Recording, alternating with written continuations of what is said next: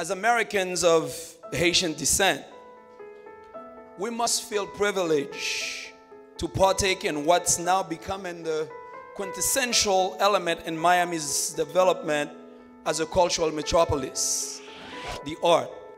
Because when we all as a community get to experience the educational and transformative value of the arts, we can say that as a community, we've truly unleashed our true potential, and that beyond all stigmas and historical boundaries.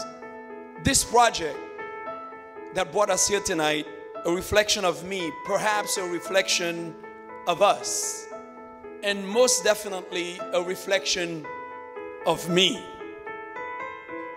A chance to understand what Zig himself says.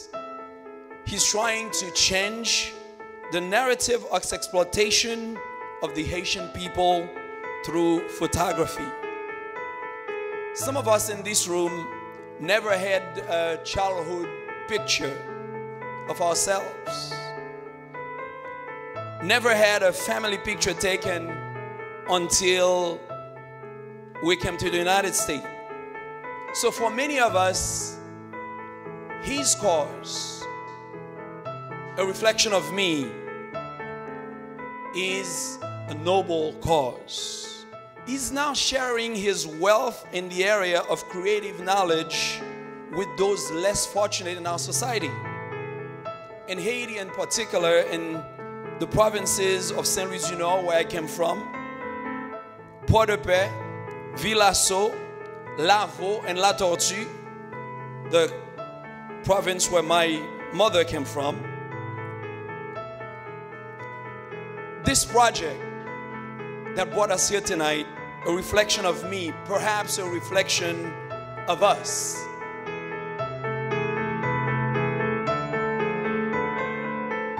Help him continue to change life here and also in our motherland of Haiti.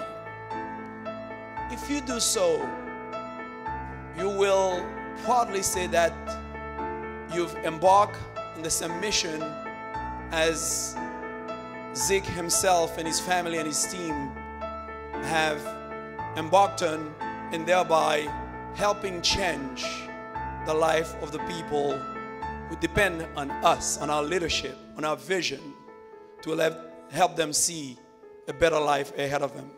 Thank you very much for allowing me to partake in this beautiful evening, and let us all go together and help Zeke change the world. Thank you.